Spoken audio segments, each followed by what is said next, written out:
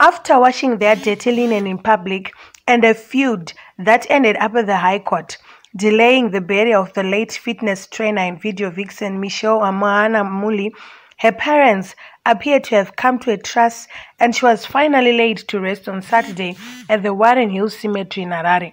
Moana died in a horrific accident that also claimed the lives of the socialite genius Jinimbi Kadungure, Malawian businessman Limumba Karim, and Mozambican model Alicia Adams on November the 8th.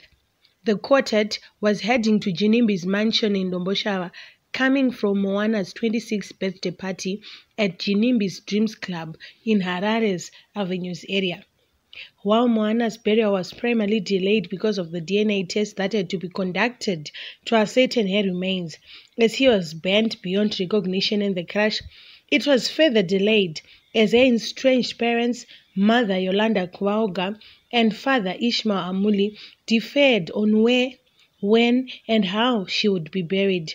Drama, confusion, and controversy had become the hallmarks of Moana's burial that needed a High Court judge ruling by Judge Justice Pisirai Kwenda, who ruled in favor of the deceased father on Friday, with the burial taking place the following day.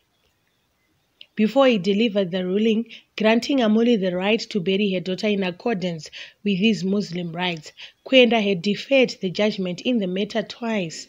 Moana's mother, who was represented by lawyer Jerome Madondo, had made an urgent chamber application to the High Court to nullify the burial order and stop her estranged husband, who was being represented by Marcus Shirawa, from re-engineering on their prior agreement that Moana would be buried at Sororo Cemetery along the Harare-Chitungwiza Road.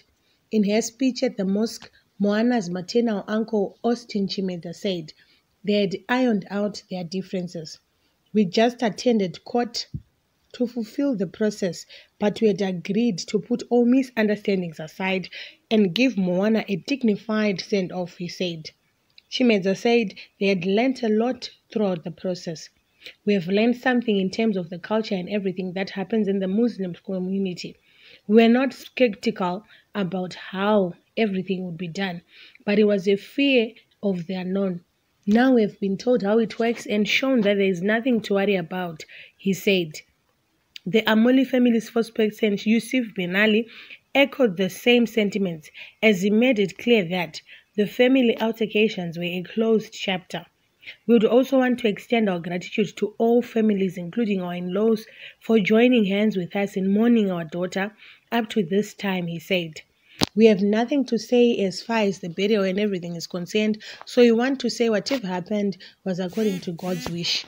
Moana's mother's neighbor, identified as Maizuze, said they had been relieved after close to 3 weeks of mourning of the late socialite who was survived by one child.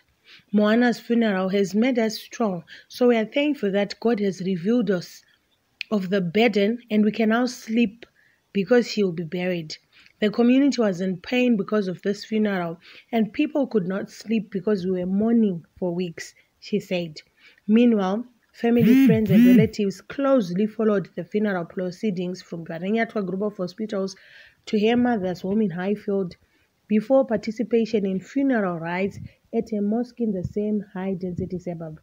The body was later taken to Warren Hill Cemetery, where it was buried in a Muslim section.